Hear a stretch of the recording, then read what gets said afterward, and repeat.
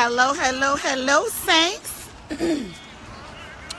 This is Prophetess Adams coming live straight from the schoolyard. Briefly, just for words for the soul.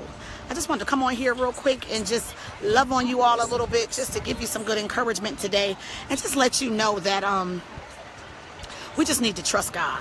Just trust in the Lord with all that's within you. Proverbs 3, 5, and 6, as it says, trust in the Lord with all thy heart.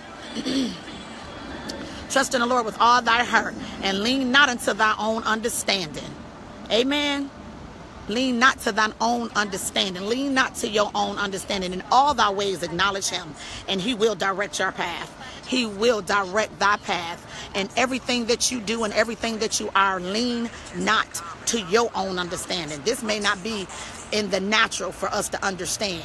No, but if you trust in everything within you, if you trust in God, if you guys just trust in God, just trust in God, just trust in God. God knows all. God seeth all. God sees your situation. God knows. All we have to do is Romans 12, 1 and 2 says, and it reads such as this: I beseech ye, brethren, by the mercies of God, that ye present your bodies a living sacrifice, holy and acceptable. See, that's the key. We must present ourselves to God holy.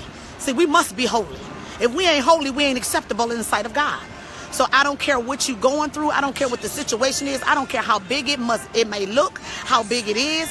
God is able. He knows all and he sees all. And all we must do is a prerequisite. It's a prerequisite. I don't know if you guys caught the message a few weeks ago, but this is what it is. The Holy Bible is a prerequisite.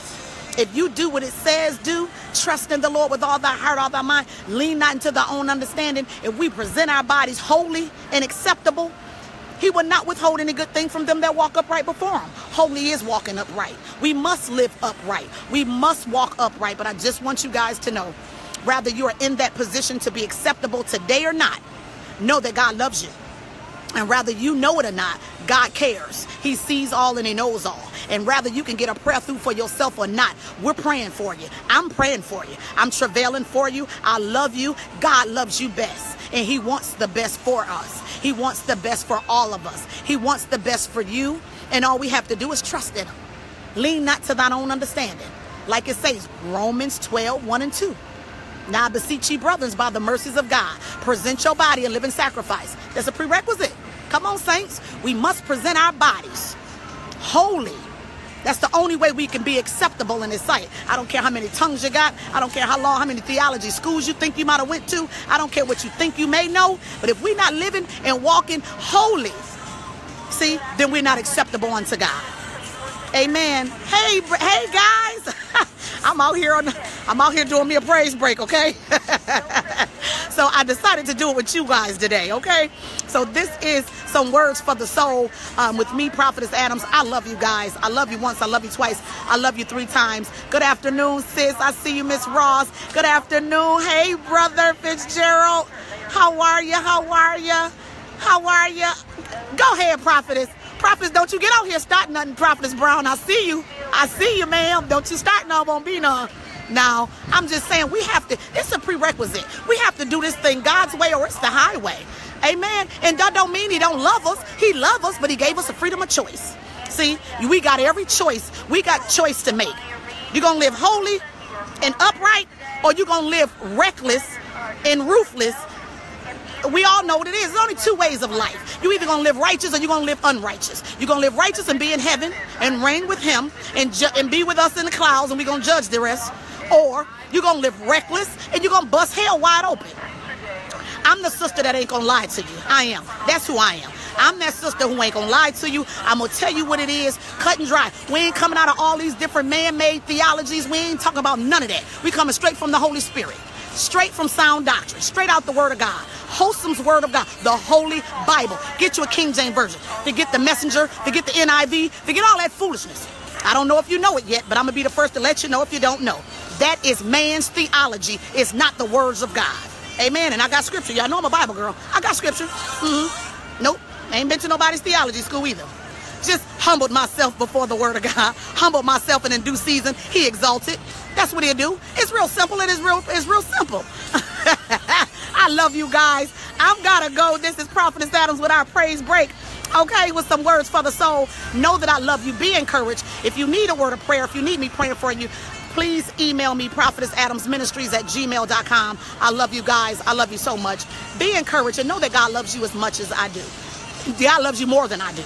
I can't love you half as much as he does. But I do want you to know, begin to take some inventory. Find out where you stand with God. Find out where you are with God. Amen. Because he loves us and he cares. And it wasn't meant for us to die and go to hell. It was not meant. Hell, the Bible reads that hell has enlarged itself. And it is enlarging itself because the saints of God has went from saints to ain'ts real fast. Amen. Because they've gotten themselves just as puffed up with the same pride that the fallen angels had.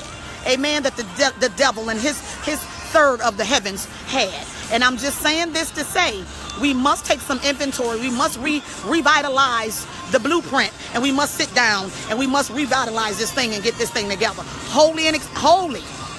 I don't know where our angry birds are coming from, but that's okay, baby. Ain't nobody mad but the devil. It is what it is. Ain't nobody mad but the devil.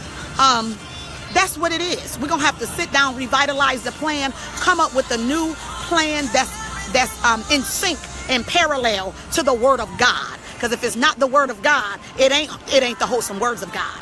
Man is running around here with all these different diverse tricks of his own theology.